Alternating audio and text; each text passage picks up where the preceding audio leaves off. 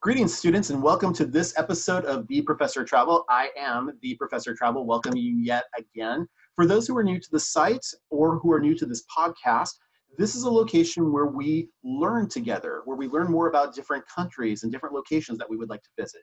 This is the site where you can also discuss as a community the different culture and food and history and architecture of these different locations. We try to travel together, take on those new opportunities, and maybe go to a place you haven't gone before. And then finally, let's enjoy it together. Let's also figure out, what worked, what didn't work, maybe how to learn from those things, and really get the most out of those locations. Now, you can always follow me through my website, which is theprofessortravel.com. Likewise, you can find me on YouTube or on Facebook at the same locations. You can also find me on Twitter at theprofessortr1, or you can find me through Blogspot, which is theprofessortravel.blogspot.com. Today, I'm very excited to introduce to you a very good friend of mine. He is our visiting professor today, students. Please say hello to Professor Ivan Posada. Say hi, Ivan. Hello. How are you doing, my friend? I'm very good. I'm very happy to be here with you. Thank you so much, and thank you for sharing your knowledge with my students. I know that they really appreciate it. You and I go back several years, but for the listeners who aren't aware of you and don't know a little bit about you, can you maybe share a little bit about your background, maybe some information about your educational background, and maybe some of the places that you've traveled to? Yes, so I'm Ivan. I'm from Colombia. I went to the University of Phoenix and I graduated. You were my coach over there. Mm-hmm. I work for a dental company now. Nice. So, I just have a passion for travel everywhere. So I started going to Europe, and as I was going to different places, my need for different cultures grew. And so I've been going many places like Thailand. I have gone through last year. I went to Denmark. I was in Germany. So yeah, that was pretty much it. I got to tell you, and this is maybe something that you don't even know, but you actually inspired me to travel more. When we met, I was your advisor when you were going to college, and I started seeing that you were going to some of these places, and I was really excited, especially way back in the day. You went to Egypt, and I was like, wow, he went to Egypt. That's so cool. Yeah, that's good. And so I really became inspired by that, and ever since then, over the last 9 years that I've known you, I've been pretty much traveling at least to one country every year, something to try and take in a little bit more. So you actually taught me and you trained me a little bit more on how to do that. So thank you for sharing that with me. Oh, that's good. I'm glad to hear. Now, and during this podcast and during this vlog, we are talking a little bit about Colombia, which is your home country. You recently had an opportunity to go there and visit. Can you tell me a little bit about why it was that you decided on doing this last trip? So it was very good. So actually, I went with my American family. I wanted to bring them to Colombia just to see where it came from and to show how much the country has changed. And surprisingly, it was a super good trip. They were very excited about it. They were very happy. And the most important thing, they came back like wanting to tell people to go over there. And she's just like, no, it's no problem. You should go. It's beautiful. It's a lot of nature. So it was a very good experience. Oh, wonderful. So when you started to plan this trip for you and what you say, now you refer to your American family. Can you tell us a little bit about that? Yeah, so it's my family here. I don't have any family here. My mother and all my relatives are in Colombia. So this is the people that I spend all my time with over here on my holidays. So I want to share part of me with them. They share all the holidays with me, like Thanksgiving, Christmas stuff. So I wanted to show them where it came from. That's fantastic. I got to say, that's amazing. I'm so happy you've had that cultural exchange over the last few years. It's been fantastic. And likewise, getting to know you, it's been amazing too. So thank you. Thank you. So how long in advance before taking this last trip that you went on, did you start planning on going? So for this trip, I started to plan like 4 or 5 months ahead. Okay. It's the best way to do it when you're going to Colombia. So you can get like a very inexpensive ticket. So over there, like especially like you go like for Christmas, the ticket can go up to like $1,200. Oh, wow. And planning ahead, you can find it for like $400 to $500. So it is, if you plan ahead, you can get like a real deal. Okay, nice. Now, and just to confirm, for these locations that you went to throughout Colombia, you did not require a visa or any type of travel medications or anything like that, correct? No, there is no visa, no medication, nothing is needed. Okay, perfect. So let's get into the nitty gritty on the vacation that you did. So when you were pre-packing, what kind of weather were you anticipating, or what kind of events were you anticipating on doing down there? So over there, like you pretty much just like need shorts and jeans. You know, jeans when you are in the city and shorts when you go into the mountains and stuff like that. You may need like a little sweater because you know we have always the same season. We don't have fall, winter. We always in the same season, but because we are in the mountains, the climate changes. So you can be here, let's say 70 degrees, you can drive 20 minutes and it can go up to 80 or it can go down to 50. Yeah. So it's always good to keep like a little sweater with you. And just so my listeners know, and just so my viewers know, what a culture shock you have as far as the weather goes, having lived in Colombia for a good part of your life and then moving to where you're at now, which is at Massachusetts.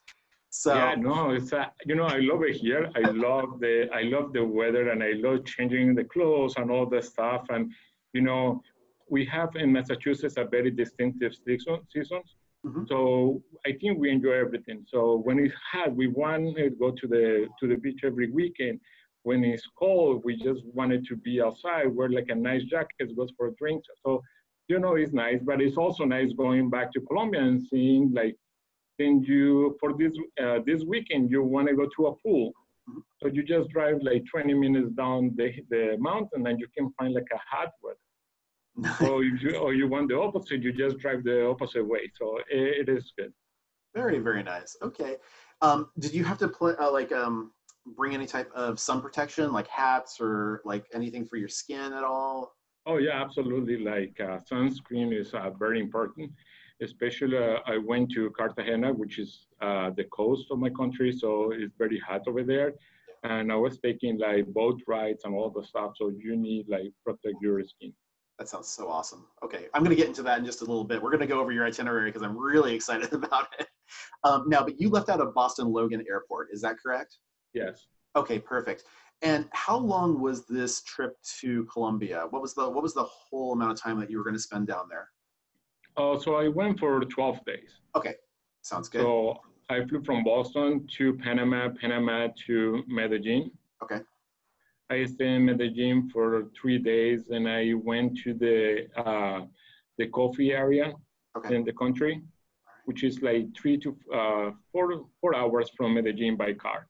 Okay, perfect. I came back to Medellin, then I flew to Cartagena for 5 more days. Okay, perfect. So I'm going to ask you about each of those places in just a minute. But before we get into that, I want to know, with all the time that you had, because you're going to be down there for 12 days, did you actually park your car at the airport, or did you just get it like an Uber? How did you decide to get to the airport and do everything there? Yeah, so I have family over there, so they pick me up. But I think the best way is to arrange like a shuttle, or you can even take a bus. There's like a bus that's right in front of the airport and take you down to the city. And from the city, you can call an Uber or take a taxi. Okay. And did you do the same thing at Logan as well when you arrived? Because I know you were going with some of your American family as well. Yeah, no, I took an Uber. Okay, perfect. All right, sounds good. You know, it became like that's the best thing when you go anywhere is like the Uber. Well, it's all over the world now, so. Yeah, but it's the best thing to do because you know how much they're going to charge you ahead of time. And you know, I have experienced this in other countries where you go and they say, oh, it's $40 to take you to the hotel. And I say, I give you $5. And they say, no, you're crazy. But 2 seconds after, they're chasing you for the $5. So you don't have to hustle that much in this case. You know how much you're going to pay and you know when the cat is coming. That's the one thing I'm a little bit hesitant. So just so you are aware, and my listeners are already aware of this as well, this next year I'm going to be going to India. And I know one of the things that I'm really concerned about is the transportation over there and how that can very all over the map. So I might just take you up on that suggestion to take a look at Uber or Lyft or one of those ride-sharing companies to see maybe that's a good opportunity there. And just make sure that's good on that. Yeah, absolutely. So which flight did you end up taking out of Logan in order to get to Panama?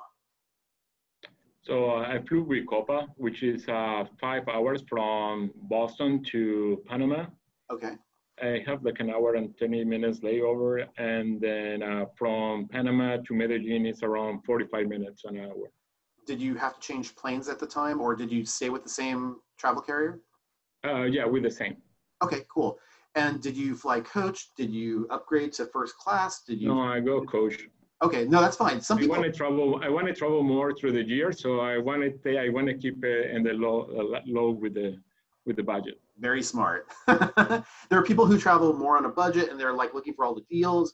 Now let me ask you this. When you were looking for your flights, did you go directly through the carrier to find them, or did you go through like a travel aggregator site like Expedia or? Yeah, I usually go through Kayak. Kayak, okay, cool. Yeah, and I go and investigate. So like if the ticket is this price, let's say with American Airlines, so I go into American Airlines website and just trying to compare to see if I can find something better. But most likely, like Kayak will give you like the right price. So yeah, I usually go with the same website. Yeah, I actually use travel aggregator sites like that too. So I think it's pretty good, especially if you're going for an inexpensive flight. It's a great way to find that out. Yeah, absolutely. So now, did you spend any time? You spent only about I think you said about an hour and a half in Panama before you ended up over to Colombia. Okay. Yeah. When you arrived in Colombia, did you immediately go with your family somewhere? Did you get a hotel? How did you make those arrangements? Yeah, I have family in Medellin, so I just went to my family house. Later on, we ended up like going to different hotels because we went to different towns close to Medellin. We went to Guatapé. Actually, the picture that you have there, is in Guatapé, which is this huge rock. They have 750 steps to go all the way to the top. That's quite a lot. And you can see a huge reservoir, which is very beautiful. That's like an hour from Medellin. So over there we stayed, actually we rented a house. Okay. So you rented a house. Did you go through like Airbnb in order to do that, or did you find a different order? Actually, I found that house through hotels.com. Okay. But depending where I'm going, I usually use Airbnb or hotels.com. Okay. What I try to do is I always try to use the same site, because either you get like points or you can redeem nights, stuff like that. Like with hotels.com, every time that if I book like 10 nights, I get like an extra night for free. Yeah. So I try to always to do it through the same website. And to my students, by the way, I absolutely endorse that. It doesn't matter whether you go through a specific location like a hotels.com, or I use a company called Rocket Miles. I know I use another company called Ocean Miles. I also go through another company for my flights called justfly.com. So regardless of which one you decide to choose, you can choose whatever one you want, but the loyalty programs that Ivan is talking about are very, very good because they'll oftentimes give you an advantage to stay with that one carrier through the life of your travels. So it's a really good opportunity. So thank you for mentioning that, by the way. I really appreciate that. So now is your opportunity to educate my class on some of the places that you've gone. So maybe you can tell me about each location that you went to, and maybe one thing that you did at each of those different destinations that you went to. So I went to Medellin. From Medellin, we went to Guatapé, which is like an hour. Then from there, we went to the coffee area of the country, which is very beautiful, all the coffee plantations. And it's these very colorful towns that they're like really amazing. And you see how the towns are like very intact of how they used to be in the past. And it was such an amazing experience because, because of the problems that the country had in the past, we never experienced tourism. Mm. And now we see a lot of Europeans and Americans to the point that if you go to a restaurant, you can ask for a menu in English. And most of the waiters and waitresses, they all speak English. So it's very nice to see. It's actually, when you're there, it make you like very emotional to see the progress that the country has. So it is very interesting. So that's one. And then after that, I went to Cartagena. Can I ask you a question about the emotional experience of seeing your country develop? I know if I talk to some people, they may be concerned that as their country develops, or as maybe English becomes a secondary language that is being spoken there, oftentimes the people and the residents of those locations, the locals, are concerned that they might lose out on some of that cultural identity. How do you feel about that? Actually, it's the opposite. Actually, everybody's very excited. I have, I talked to some people from work. Yeah.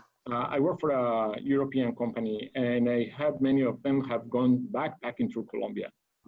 And I always ask about what is their experience, and they feel like the people is very excited to see the change and see people coming to visit them and being able to interact with other cultures. They've always said and they feel that the people was trying to protect them all the time, trying to offer different things that they know and they cannot have over here, like some different tropical fruits and stuff like that.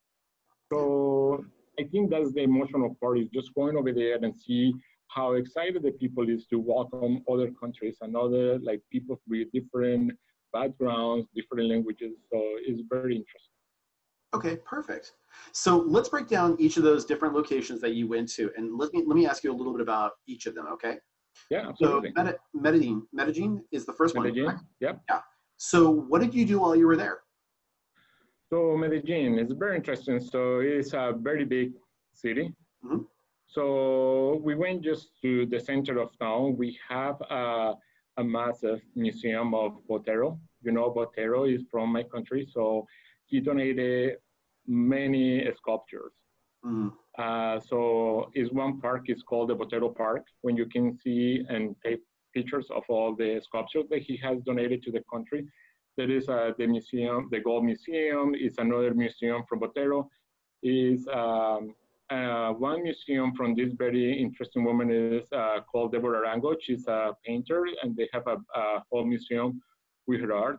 So most likely we went to do all that stuff. Seeing everything about like the first day, of course, we had to eat the Colombian typical plate, is bandeja paisa, which is kind of big, but it's very delicious. So that's one of the things that we did the first couple of days, just going through the museums, going to like the main areas, like going to the center of town to see the Botero Museum, and just to experience like at night is one park in it's called Parque Lleras, where like people just go and have fun. It's music, it's like bars where you can sit outside, and just like it's a very fun place to go and see people back and forth, walking back and forth. So it is cool. Nice. Fantastic. Sounds like a fun time. So Yeah. your next day, or your next location was where? So from there, Guatapé. Guatapé. So Guatapé is an hour from Medellin, Okay. and it's very famous for it's called the rock El Peñol. So it's a very huge rock, and they have the stairs. Then you can go all the way to the top. Okay. It has like in total like 750 stairs. It's a little difficult, but it's very interesting. As you go, you turn around, and the views are insane. So I got that picture from you. It looks amazing. yeah, no, it is very good. So that's one, and it's this huge reservoir over a town that was drowned. So Oh, wow. the town is still underneath, and on top they have they mimic how the town that was drowned looked like. Oh, So it is a very interesting, yeah. Nice. And you can do a lot of water sports over there. You can do like you can rent a boat. You can rent like it's jet skis and all the stuff. Very cool. So after that, where was you said the next location you went to, like the coffee area, is that correct? Yeah, the coffee area. So it's mostly is Manizales, Pereira, is all the coffee places, and is like the most amazing part of. Is one of very amazing part of the country, because it's a lot of nature and it's a lot of stuff, and people is interested to go and visit it. Like, you know, how like the plantations are, how they plant next to a coffee plant, they put like a plantain tree, Hmm. because like the plantain give like the shadow like for the coffee to grow. So it's a lot of stuff to learn. Plus also you can go and just try a very delicious coffee. Mm-hmm. So yeah, it was that part is very beautiful. It is one area. Then long time ago, years ago, we had an earthquake, and one of the ways for the president to recover the area was to promote tourism. So a lot of these people who own plantations and have like big houses, they were trained on hospitality, Nice. how to bring people to the plantations and show like how they cultivate the coffee, how they pull it out, how they pack, how they roast it. So it's a very interesting part of the country to visit. It sounds really interesting. And it sounds like you also got like coffee right there on the spot. It sounds like that might Oh be yeah, fun. you are like right next to the plants. You see how they roast it, so it's the best coffee you can get. I would imagine because it's Yeah, like yeah, it's not canned, it's not sealed, it's not anything. It's right there. yeah, Like, it's gotta be oh wow. Okay, now you're making me want to go. Especially yeah, especially absolutely. with everybody being so inviting, it sounds like that's a really great opportunity. Yeah, yeah, it is. And then after that you went to Cartagena, is that correct? Yeah, so I went to Cartagena, which is the walled city. So it's kind of like very similar to like Puerto Rico. Mm-hmm. This one is bigger. It's part of it's a UNESCO site. So it's very interesting to see all the renovation and how they preserve the city very intact. So it's a lot of cultural things to visit, to see. It's also delicious, amazing restaurants. And the thing is, like these three locations, from Medellin to the coffee area, Cartagena is three completely different weathers and completely different, like let's say, cultures. So the food is different, the accent is different. So it's a very interesting part of the country to go. If I'm going to spend any time in Cartagena, and I imagine that I probably will in the future, specific because I like to cruise, and I think that's a port that they have Yeah. out of there. What would be like? Give me your top three types of food that I would like to order when I'm down there. So it's in the coast, so it's all fish. Okay. So it's all you're gonna get a lot of like ceviche. You're gonna have a lot of like fried whole fish. It's very good. Most of the plates over there are served with coconut rice. Mm. So they take the actual coconut and the water, and they made the rice with the coconut and with the water. So it's very good. So it's like a sweet rice almost. Yeah, a little sweet. Nice. It's super delicious. They also have what else? Is, They do this fish on coconut juice. okay. It's very good. They eat a lot of plantain, Mm. and for breakfast they eat. It's kind of like a tortilla. We call it arepa. It's kind of like a tortilla. They fry a little. They open it. They put an egg inside, and they fry it again. So it's very good. It's kind of like our version of breakfast sandwich. Nice. That sounds awesome. Very cool. And so, so now you've completed your trip. Did you leave out of Cartagena or? Yeah, I flew from Cartagena back to Boston. I stopped in Panama. So Cartagena became like the last couple of years very popular. So now I think they are promoting it a lot. That's why they have like direct flights from New York to Very cool. Cartagena. Awesome. And you can find sometimes like tickets for like $350, $400. That's amazing. I can't imagine it being that low. Every time I go to look for anything down in either like lower Latin America area or South America, the prices are just insane. And that's maybe it's just the time of year I'm looking at them, like you suggested. Yeah. So You know what is good over there? Like to stay over there, you can go super cheap or super expensive, but you can get in both, either cheap or expensive, you can get like a very good experience. So you see a lot of Europeans now going and staying in this little kiosk by the ocean for like $7 a night. You rent the whole kiosk for like $7 a night. It doesn't have electricity, but you are like super in nature, and the locals will cook for you like fish, then they catch in the morning for like $3-4. Or you can also stay in these very preserved houses. A little more expensive, but also you get another type of experience. It is very cool. So I think it's very affordable for anybody who wants to go there. You can, and it's amazing restaurants, bars, it's always music and museums, culture. So it is very cool. What is the preferred drink down there? If I'm going to order something alcoholic, what would I want to order? So in Cartagena? Yeah. So in Cartagena is rum. Rum everywhere? Yeah. Nice. Rum is the main drink over there. If it's in Medellin, it's aguardiente, which is kind of like sambuca. Okay. But it's not as sweet. Yeah. So in Colombia, everybody drinks more like a shots, more than cocktails. But now you see like also the regular cocktails, like if you want like a mojito, Bloody Mary, a margarita, you can find those. Okay, cool. No, that's fantastic. So on your way back, did you have any experiences with? Oh, and by the way, I'm sorry, I forgot to ask you.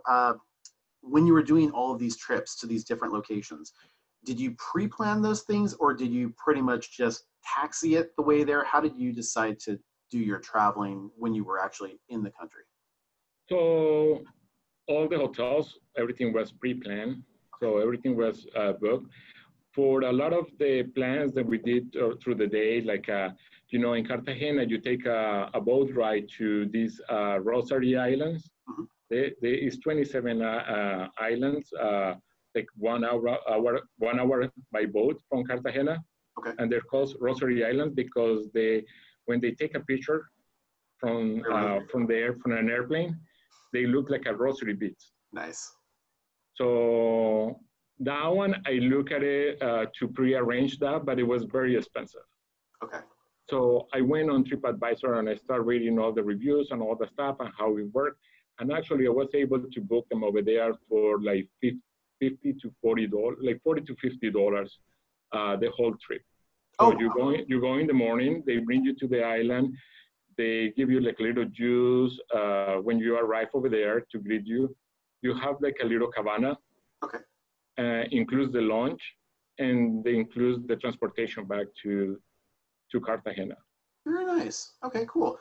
Now we'll move back into your return trip. Okay, so coming back to the U.S., did you have any? Were there any challenges with coming back through customs?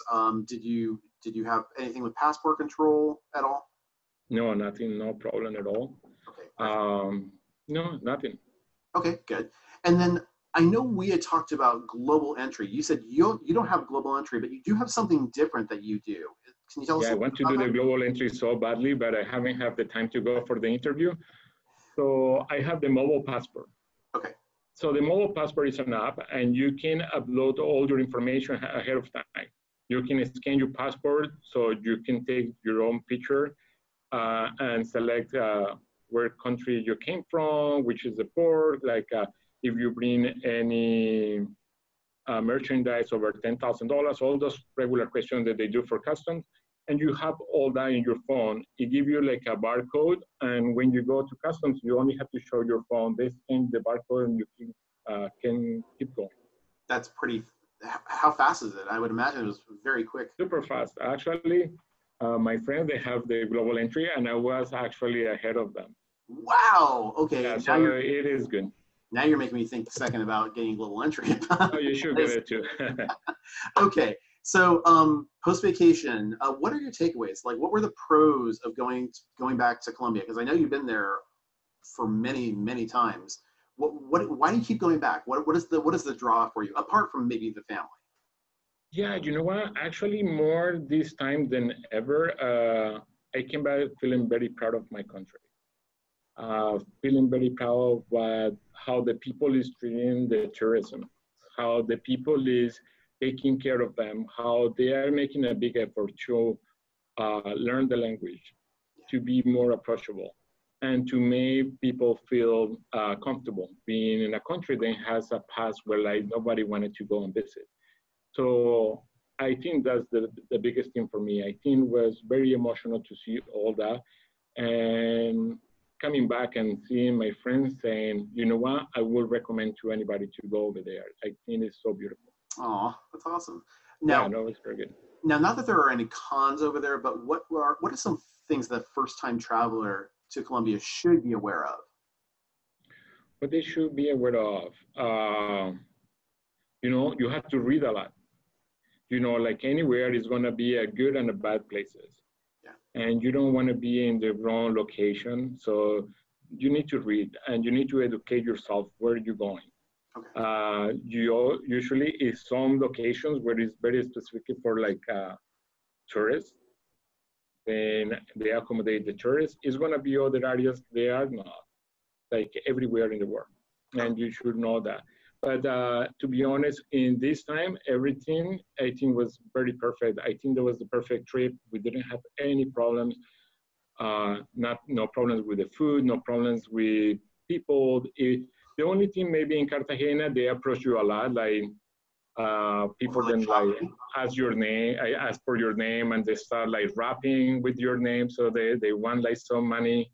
So the people, yeah, they start like singing and making stuff up, and there is very cool. But they expect something, you know, they expect you to tip them.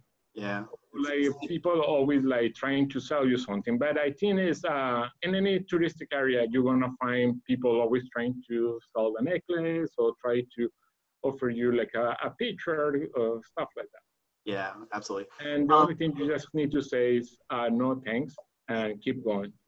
I would think so, yeah. And that you really have to be firm in some places. I know it's like you don't want to be mean, you want to respect the culture, but at the same time, you probably have an agenda anyways. You got to go somewhere, and if someone's stopping you and stuff like that, it's like, come on, I got to get going. So if you don't want it, don't make eye contact. Yeah, just keep exactly. Just keep your eyes to the ground. Yeah, absolutely. That works. You've already given us some really good value adds with some of the sites that you've used, the passport information. And some cost-saving endeavors, you know, maybe looking at the time of year and the location. Any other best practices that you want to share with any of my viewers or listeners? You know, one of the things I always do, I never go by the price. I never go, like many people start looking by price and they tend to go for the cheapest thing. Yeah. I always start looking for the most expensive. Not because I want to going to the most expensive hotel or buy the most expensive trip. But if you educate yourself with the most expensive hotel, you start going down and see what you can get closer to that for the price that you can afford. Ah, that's smart, yeah. You know, usually the most expensive hotels, they're gonna be in the best location.